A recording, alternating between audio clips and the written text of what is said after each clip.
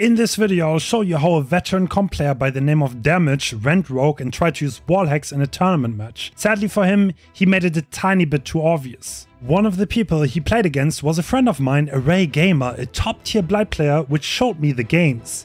At first, I could not believe what I was seeing. Would someone with such a list of tournament achievements and over 9,000 hours really cheat in a tournament setting? After watching the games a few dozen times, I am convinced that the answer to this is yes. I asked a lot of my high hour friends about their opinion and all of them agreed that this is not normal gameplay. On that very day, he actually did not play on his main account. That account got hacked and he was playing on a 6-day-old smurf. I hope you enjoy.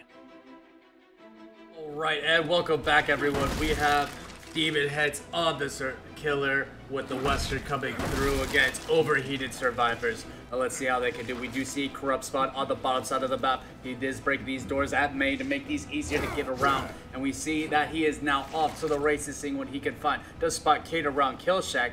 Does that mean there's going to be a head-on player around there? That is quite curious. He doesn't want to fall for it. Is going to be going around. Will be doubling back to where the Kate is. But he will be trying to bounce through. Does know where the Kate is. Caesar on the other side will vault through that window.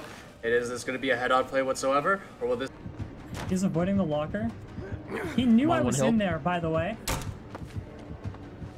By the survivors to get that through. And then it immediately disappeared. We don't now know that Adam does have their head on. To me, leaving two survivors as Shack is an incredibly strange decision without any information where the others are.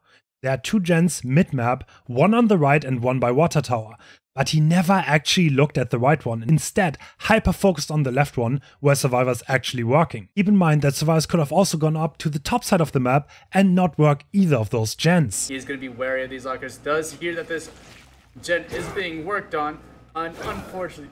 The Wesker does not know where the Dwight is. He could either be working the main gen or the one to the right of it, but he seems to be very sure which one to go to. Dwight he's looking around, did find out where he is. Gonna be working that one gen, running up on top of the hill and dropping down. No, he ran around. Now he's inside of main he's gonna look to cut him off. Ensure that he cannot work any of those gens.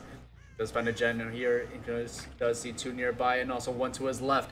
He's going to be chasing after this Adam as well, but he's going to be doubling back to ensure that this ace cannot work that gen, but the ace well done, dodging that hit, watching him. Watch how he tracks literally every survivor with his camera movement, even the ones he can't see. Coming through! Man's going crazy. Swifty has not let this man live. He says, no, we're going to be winning this as best we can. Looking around, seeing what he can find. They are at this island to spot the Kate out there, but the Adam is over there and does take the first hit by Rezi. The Wesker is looking at the survivor positions and nothing else. And out of nowhere starts going for a survivor he could not possibly know the position of, even looking straight at him through the wall while charging his power. I kinda need help. I don't have a build for looping. I'm at 5 door.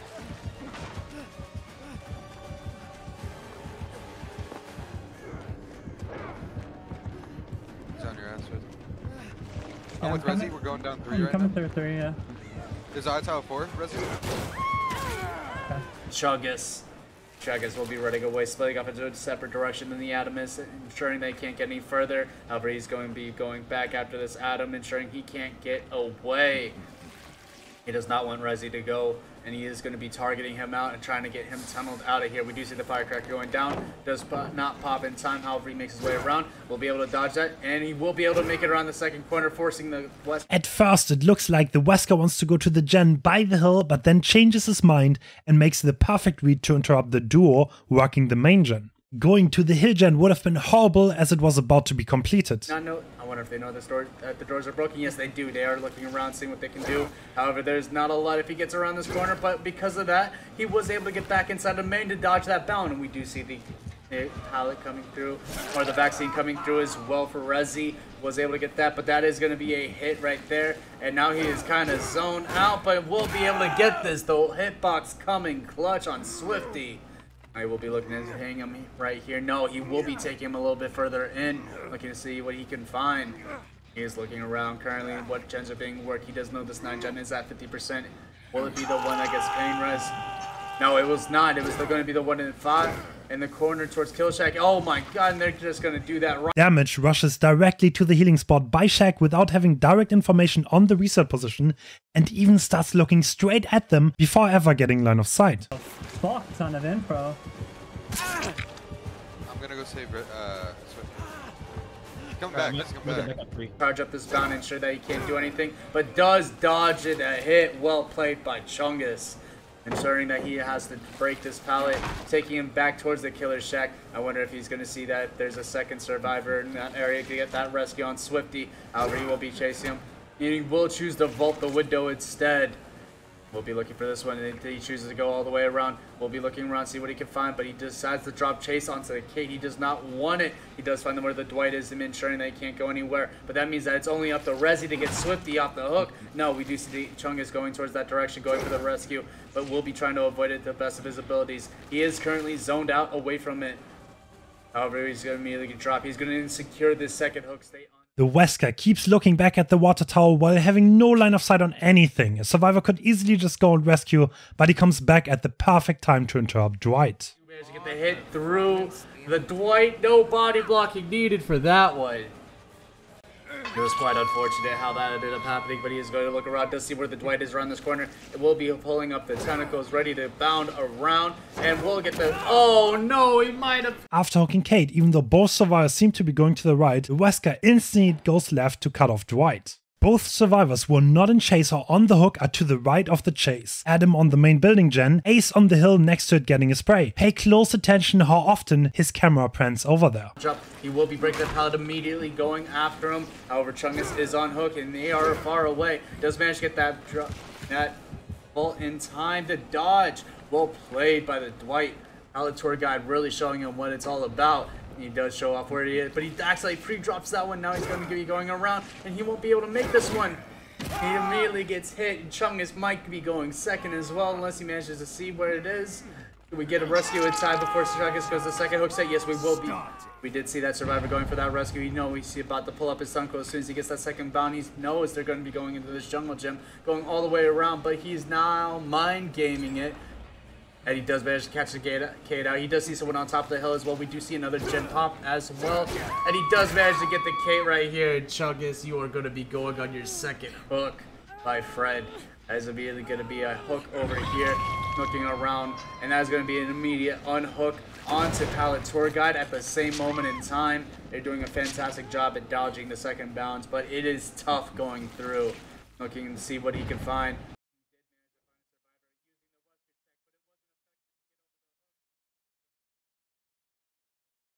Sometimes that works, sometimes it doesn't. Unfortunately, how it be. He will be looking around, seeing what he can find. He's going to be mind gaming this window. He does manage to hold it, but he will be able to make this pallet in time. Well played by the survivors. They're going to be running around, seeing what they can do to dodge. And he decides to drop the pallet. Oh, but he's going to be taking this window now because of it. But will that be a hit? No, it won't. He is too far away. Chungus has been staying on the stick for a little bit. He does see Adam in the area. Going to try and head him off, prevent any rescues from coming through. He looks straight at a water tower and after that decides he has enough time to break the pallet, even though he can't really see anything. We do see the Adam over on that gym. We also see another survivor to his left, but he decides not to chase the survivor. He goes after the Adam. He wants that person, everyone, to be injured. Does see it for someone going for the rescue, and that does appear to be Swifty, seeing if he can get to there in time. But unfortunately, Chungus is sent back to the campfire. The entity claims another victim. He's going to be looking around, seeing what he can find, but well dodged by Swifty, not letting him get anywhere with that. He will be forced to take this vault. However, that is going to immediately send him into here. He's going to be chased out, looked around, and prevented. And now this is going to be a quick down. There's nothing more Swifty can do. No resources to use. An immediate grab, pull, and he is going to be going and trying to hook him immediately. Now, with Chungus already dead, there only leaves Resi and Pallet Tour Guide, the Dwight left, but they do have to go and find a way. They do get another gen pop, so that is going to be 2 Jets left remaining. However, he's looking around to see what he can find. He does find out the Adam, who does get the pallet stun in time. However, he's going to be looking around, trying to run. Without ever seeing the Adam, he perfectly dashes onto his position, even looks over at Dwight's position beforehand. He does end up breaking that. He will be looking around, seeing what he can find.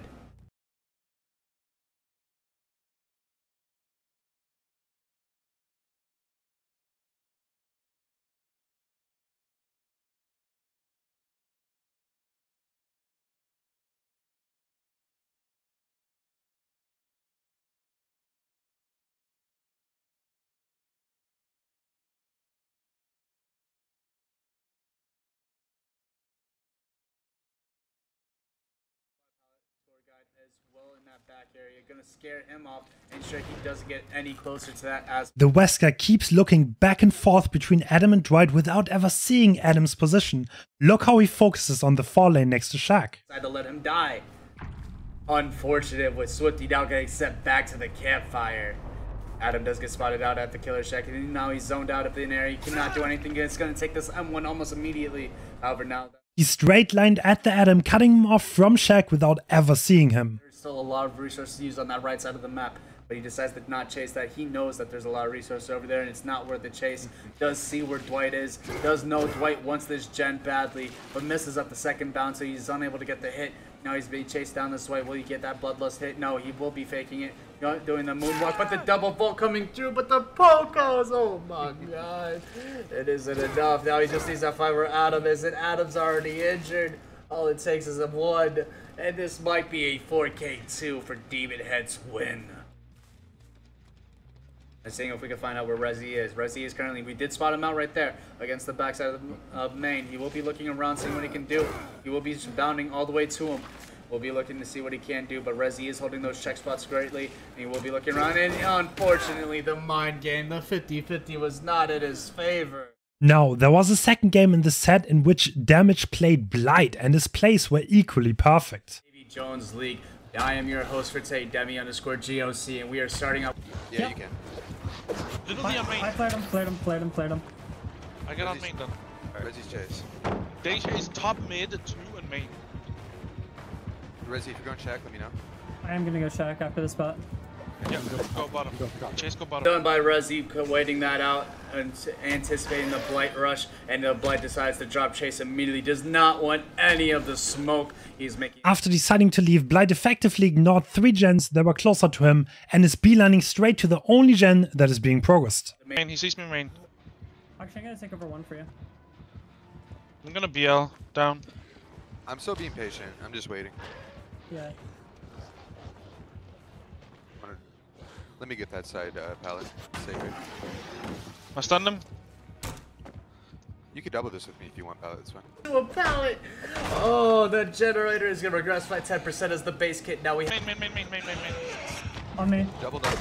I got the stun. the pallet stun and the flashlight blind coming through as well. This is really tough, and a chain blind preparing him to doing anything, but his game sense is on point. Even blinded, he knows to kick that gen. Does run all the way past that. Almost barely misses the bump, but gets it right in time. Running through here, trying to get this hit, and we'll get the free hit onto Chunga's TTV. We are going to see a quick gen pop as well, showing up that gear head really quick, ensuring that they don't get any information. Oh, we hear a vault as well, and that is a quick light, but he will be able to get this in a pallet stun at the end, but the hit through is not what they want to see. So far, the Blight had perfect rotations. Even predicting the Ada to be behind the L wall, he does not waste any time looking around. He just rushes straight from survivor to survivor, ignoring unprogressed gens entirely. I understand your pain, Blight. This is why I don't touch Blight. We do see the resets coming through on Chungus. Swifty does get caught out right there, and he will be running back in. Damage had no way of knowing that Ace was behind the spool, but luckily he checks it and finds Ace in a horrible spot. We do know another's nearby, and there's Rezi right nearby, running away immediately to prevent anything from happening. Now he will be chasing after Rezi to ensure that he does go down and does get the down. However, this might result in a single person getting a hook if they do rotate around for the pickup onto Swifty. But he will be hooking right next to where Swifty is, making that incredibly more dangerous. I do not hear anyone running. Even though he has a slug next to the main building, he does not look around at all. And after that, he rushes away from both of them. The Ada, who does a quick locker tech to dodge a hit, will be able to make this window. And it's a swing and a miss. Oh my god, the rescue coming through on Rezi. Swifty's still down. However, he's going to be chasing this down. He's going to be also looking for it, seeing if he can get this Kate. Chungus is going to take the hit. I'm going to run far away. And it's going to be an immediate pickup onto him. Now it's going to be an immediate hook as well. We do see the yellow on those jets, knowing Eruptions is in play. And we do have a renewal on Pop Goes the Weasel. And we still see Chungus running around. But oh my god, on the log it comes Rezi! He missed it. 2 extremely wild rushes straight onto survivors. First on the Ada, instead of going back to the slugged Ace, he leaves the scene to catch Ada off guard. Afterwards, he perfectly predicts Nia being behind the locker. Very wild stuff. Messes up the blight entirely. D3 cannot deal with all those sound cues. That was entirely unexpected. I do not blame the man, but the thing is, he is missing these bumps are killer. He's not able to bump anything, was missing the slide, but he does have 2 hook states without a single gen popping so far. He's doing quite well, and he does now have 3 injured. He is going to force resets, go after Resi as well. Ensure this man can't get any further. Does take the bump, and we do see him going around trying to play this TNL perfectly, and the moonwalk coming through with the rush. Oh my god, it was beautifully done, but Resi had it scouted. Now we'll be kicking that, using the pop to redress that by 30%. We do see resets coming through onto Swifty as well. Does have 2 hook states right now. He is in a good spot. Does catch out the Ada, but misses with the rush. Oh my god, what a juke coming through. Now he's going to be sitting here trying it for this M1, but he will not be able to make it in time. Does not choose not to vault. Chooses to go for the rush. Will get the hit as well, and cannot get out of that pallet tour guide. Now we'll be seeing, and oh no, the check spots were coming through, and there's a down with eruption going off as well, and the resets get found out. Nia gets hit immediately. He's now going back for that pickup, trying to get them as best he can. We see the immediate recovery. He will be grabbed off the jump, running through, trying to hook him into this central hook where he knows they are working on those gens, because he has a nasty 5 gen up top side. He's going to make sure he can keep this. Sorry, it's a 4 gen top side. Is going to break this pallet right here, but does spot out the Kate hiding behind it. Will be able to get their way around, and they might have another pallet to go through. No, they will take the hit and immediately run away. There is nothing that Kate can do. They have to skedaddle real quick going into this barren area of the wall. They do not have a lot of filler to play, and this is a dangerous area to play against a blight. And they run right into his open arms for the hit. And now we do have that pop still available. Will he choose to pop one of these gens? Yes, he will. Making his way back towards the cell gen, looking in towards the main, seeing what he can find. Does manage to spot out the ace and get the hit at the last second.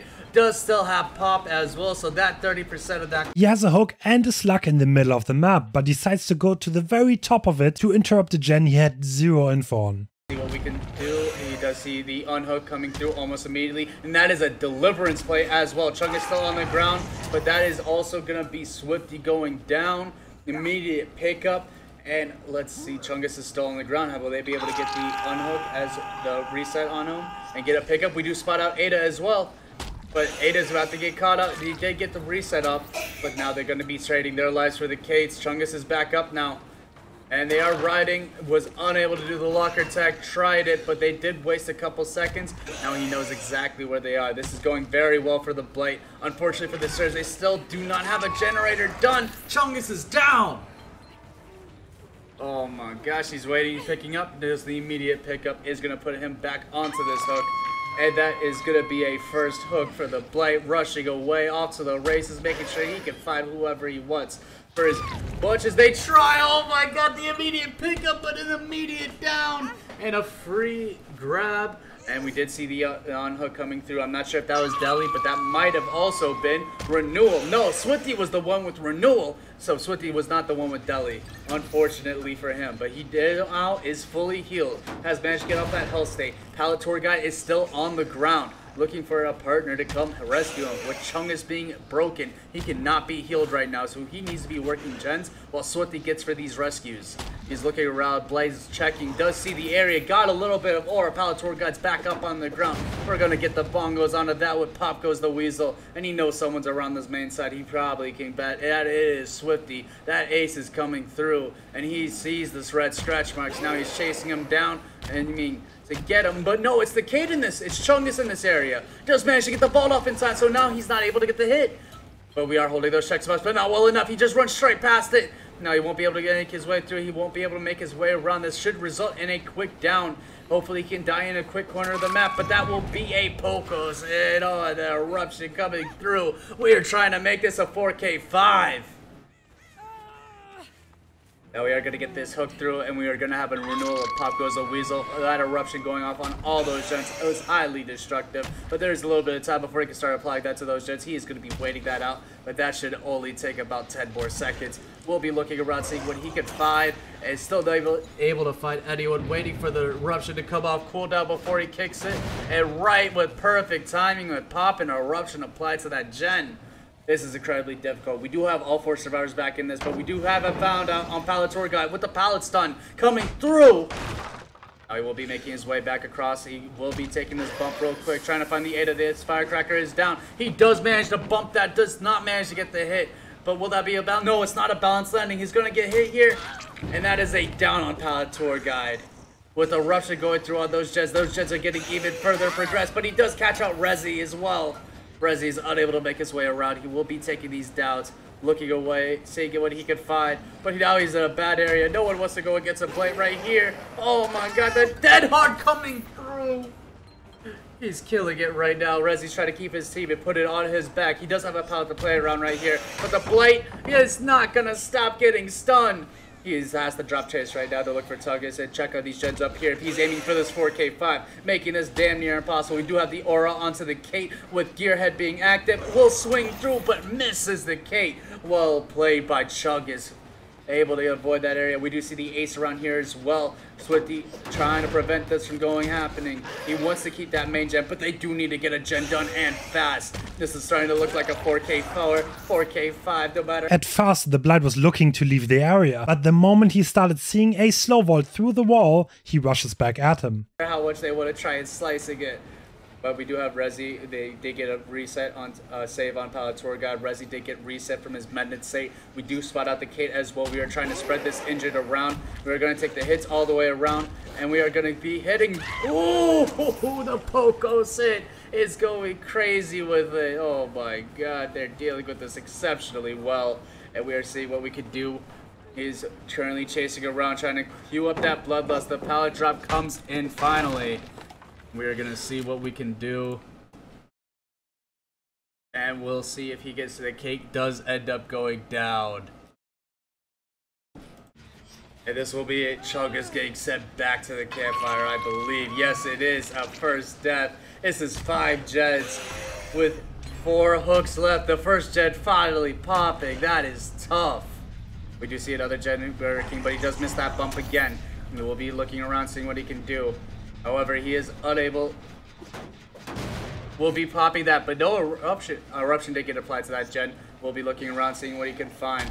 All these survivors are currently injured. They are playing for gen pressure. It does get caught out. That looked like it was Ada over there. Our pallet tour guide is trying to die in a corner of the map. He almost missed that bump. Honestly, I thought that looked like that was Poco's going crazy. Managed to press the spacebar right at the last second. Well played by the blight. We'll be looking around, seeing what he can find.